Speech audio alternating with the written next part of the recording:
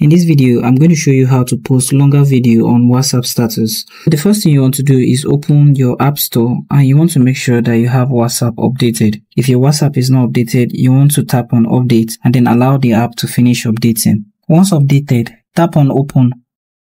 Basically, that's all you need to do. Now go to your updates and then try to post a video after that. Now when you post a video, you will see that the restriction you had of 30 seconds has now been increased to 1 minute. So thank you for watching this video on how to post longer video on WhatsApp status, and I hope you found this video helpful. If you do find this video helpful, like and subscribe. I hope to see you guys in my next video.